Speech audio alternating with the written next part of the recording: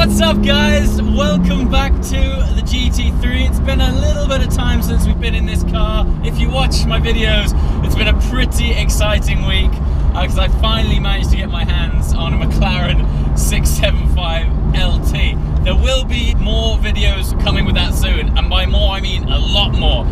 But it's still currently in its running in period. I've got to do 600 miles until it's sort of embedded in, and then we can really open that engine up, rev it out to its maximum red line, and get that exhaust popping. But until then, I was just taking the GT3 for a wash, and I was checking out the condition of the wrap on this car, and it just sort of inspired me really to make a video.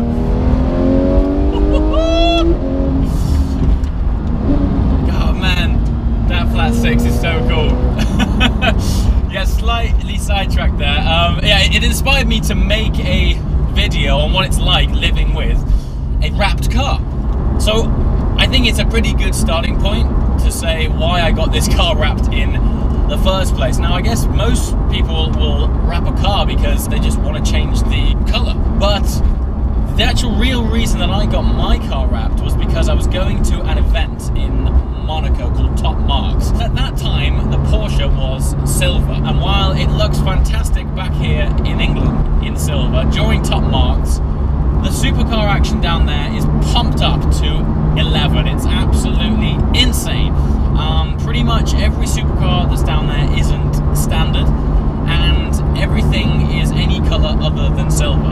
And I thought, well, if I go down there, I mean, don't get me wrong, a GT3 in silver, fantastic car, but while I was attending the Top Marks event, I thought, let's do something to the car that just makes it stand out a little bit more. And to be completely honest, this wrap was only supposed to be on the car for a week, just 1 week. It was going to be on the car during the drive down to Monte Carlo, on it for Top Marks, and then drive home and take it off, because I love this car in silver. It was so cool. And then I got it wrapped, and honestly, I wish I'd have done it sooner, because the joy and change that this wrap has brought to this car is just so unexpected. I really didn't expect the dramatic shift in my approach to this car. You know, be it first thing in the morning or when I've been out shopping and I walk back to it, I'm always like, wow, man, that thing just, it's elevated the feeling and emotion of the car to just the next level. And that's mostly because it's just different. Porsche don't offer this color for this car. I'm sure if you went OTT, you could probably get it painted. But as you may or may not know, the finish on this wrap is a matte finish. And I've never been a big fan of the flat effect on cars, but what's cool about this wrap and new generation of wraps is that they're still able to maintain the metallic fleck in it. So this is actually a matte metallic wrap. And what that means is, in photos or just really bright light, you don't get the reflections that you get off a gloss paintwork or a gloss wrap. And so my first thought was, this matte finish is going to actually dull down the shape of this car, but it actually, if anything, it actually enhances it, because you don't need bright sunlight for it to work. I personally find that gloss finishes on paint, you really need bright sunshine to make it pop. But this matte finish, not only is it completely different to normal paint, so it makes the car stand out, it's abnormal, it's really enhanced the high spots and low spots on the car. The contours are really deep. Where shadows lie, they're extra deep shadows, and on high spots, this blue goes from a deep navy blue to almost a shimmering turquoise. What they can do with wraps these days is a fantastic thing. Now, let's just go back to the process of wrapping this car, because I also think seeing that process will also make you not want to take it off. The amount of effort and work that went into this wrap in particular. I went to a company called Signature Group. Those guys are actually based up in Staffordshire. Honestly, they took 5 days to do this car, and when I say days, it's actually 5 days, 5 nights. I've actually been with them till 2 AM in their workshop. The reason being, if you've watched that video, these guys do it right. They absolutely stripped this car. So normally, as a client, you would drop off your car, say I want it that colour, and they'll phone you 5 days later and say, your car's ready, sir. And you turn up and it's this, you know, magical transformation. But because I decided to film the whole thing, man, you see your car in pieces. And I say pieces, listen, go back and check out that video. I'll stick a link in the description. They took out the lights, the bumpers, the inner door cards. It's things that you don't think about. So my door handles, in order to access those, you have to take off the inside of the car. All this carbon, everything comes out. They take off the handle from the inside and then wrap that separately. It may seem overkill, but the end result is that extra difference that makes it look a wrap or look like a paint job. When I was at a car show a few weeks back, I was at the Chumley Passion of Power. The amount of people that came up to me and they were like, is this a paint job or is this a wrap? You can't tell. You know, they opened the doors, Signature took off all of the sills, all of the badging, and they fully wrapped this car like to its nth degree. And as a result, it is a quality, beautiful looking wrap that actually looks much closer to paint.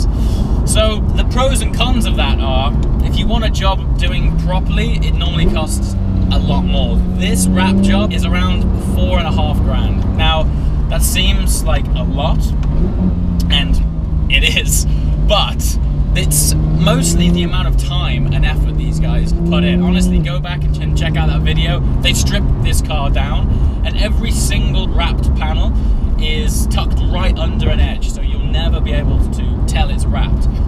It's my opinion that the difference between a cheap wrap and a proper wrap, which would, I guess, be an expensive wrap, is that you can't tell it's a wrap. They don't just stick it on the panels of the car and leave an edge. They take off every panel, wrap it on, wrap it through light. Lights come out, so every recess gets molded. Fantastic job. Now then, let's talk less about the actual job itself and more about the title of this video in the first place, as to what it's like living with a wrap.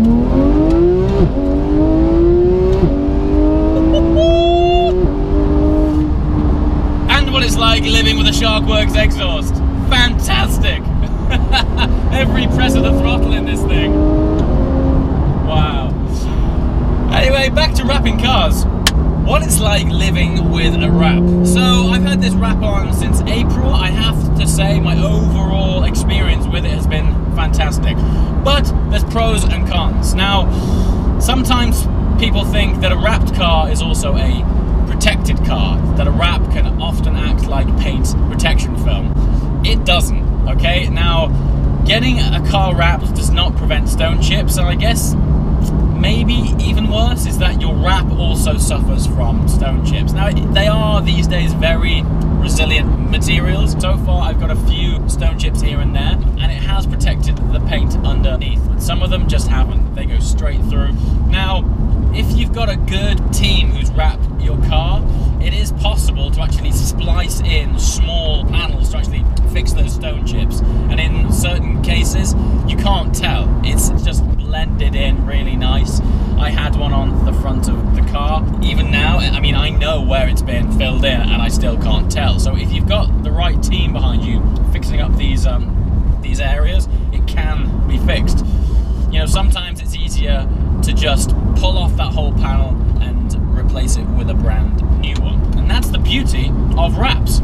If it does get damaged, it's not the end of the world. You can peel it off and replace it with a brand new section. Pretty awesome, really cheap as well. It's not like your, you know, scratched paintwork where you're gonna have to have it resprayed. And of course, with wraps being a consistent roll, you don't ever have to match paintwork. It's just pull some more off the roll, stick it on, job done.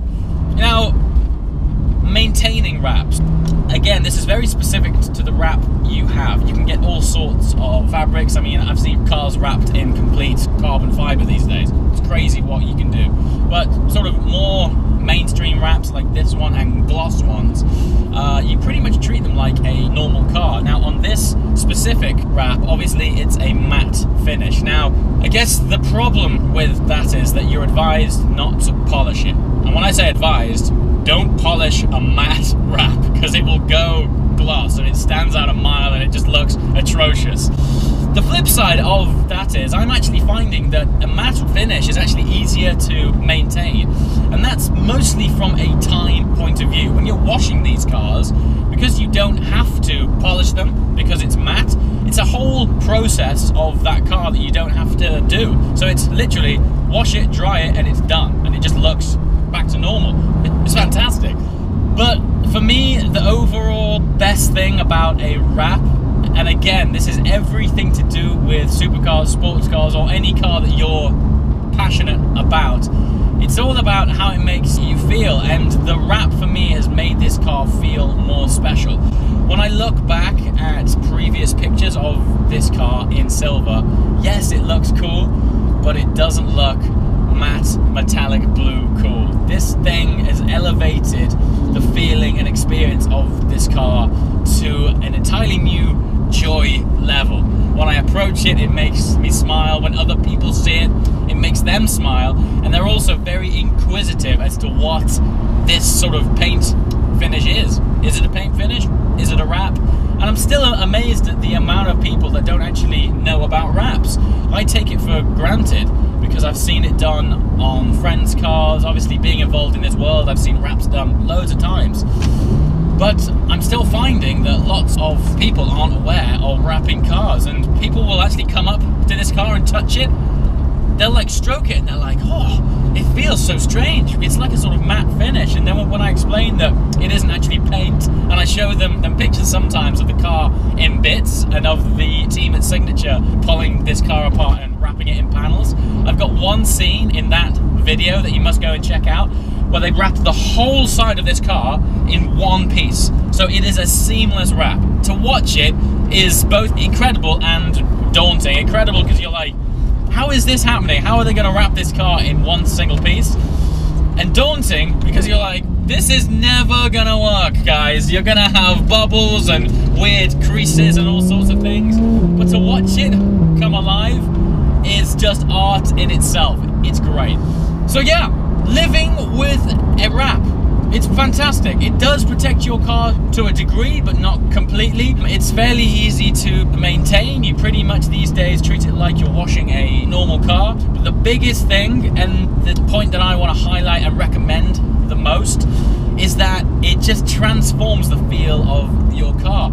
And also, if you have a car that you love, you don't want to sell it, or you want to renew the lease of life in your car, wrapping it is unreal. I can't tell you enough how changing the color of a car changes the whole feel of it. It honestly feels like a totally new car. So, with all of that said, if you are thinking about going for a wrap, go for it, man. It's one of the best car modifications I've ever done, and my experience so far has only been great. So, as always, thanks very much for watching, guys, and I'll see you next time. Ciao!